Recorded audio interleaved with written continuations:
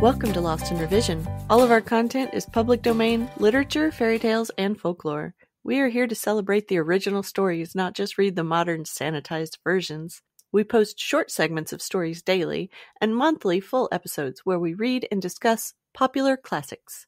Come and find us on Patreon to listen to the full chapters early and without interruption. Our goal is to at least break even to cover our expenses, so any support that you can offer to help us reach that goal helps keep this podcast going and you entertained. All of our music is by Nathan Hubble and is used with his permission. Thanks, and enjoy the show. Chapter 15 Paul Bunyan's Last Exploits Part 1 It is regrettable that the records of Paul Bunyan's adventures on the Pacific coast are not more complete. Not nearly so much is known of his work there as has been told about his earlier labors. Indeed, only a few stories have come down to us regarding the logger's later years. Such neglect may, however, seem quite natural when one considers that it is in the East, in the Dakotas and in the Lake States, that Paul performed his greatest deeds and carried on the mightiest logging the world will ever witness. Accordingly, historians have been interested principally in preserving the records of his work there, and have not had the time to pay much attention to the lesser things which he accomplished in Washington and Oregon. It is said that on his trip westward, several days after leaving the Lake States, Paul became a little careless while thinking over several matters of importance, and allowed the sharp end of his heavy peg to drag on the ground. Holding it loosely with one hand as he walked along absorbed in deep thought, he permitted it to drag for quite a distance before his attention was called to the damage he was doing.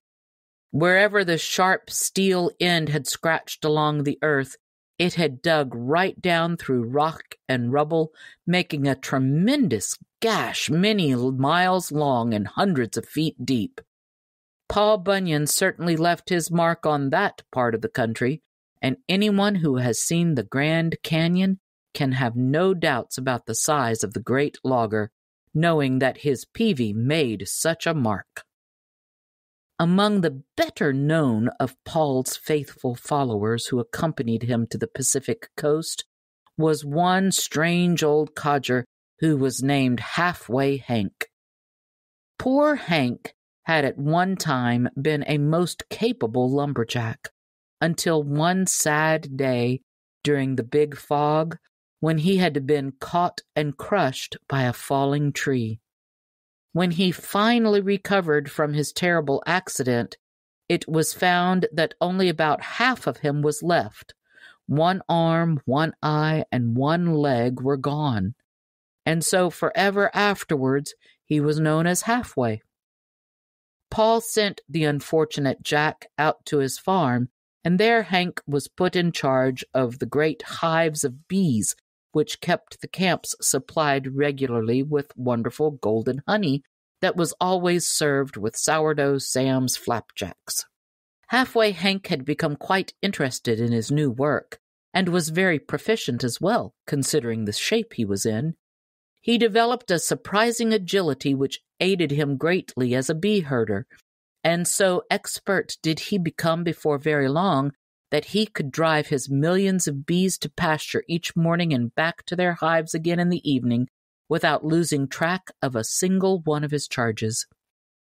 On Paul's trek westward, Halfway Hank brought up the rear of the procession, industriously hopping along on his one leg and herding his bees in a close humming swarm.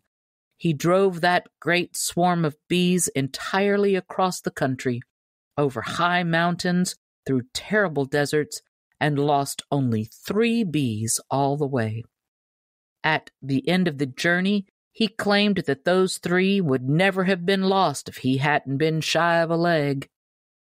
Finally, Paul and those with him reached a section of the country where the timber grew tall and thick, and where the opportunities for logging seemed almost ideal.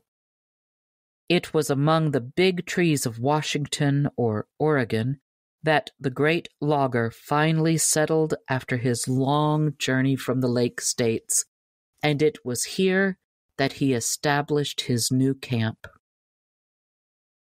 Thanks for joining us today. Check us out on Patreon. The Storytime level is only $3, and you can help us meet our small goal of breaking even and covering our expenses. Your support helps pay for all of the things that podcasting requires, and helps keep this show alive and growing. If you can't afford to support us financially, go give us a good review, subscribe or follow, and share with your friends and family. Feel free to fact-check us and offer suggestions to make our show better for you. You can also send us an email at lostinrevisionpodcast@gmail.com. There's a lot more waiting for us all at the end of the road.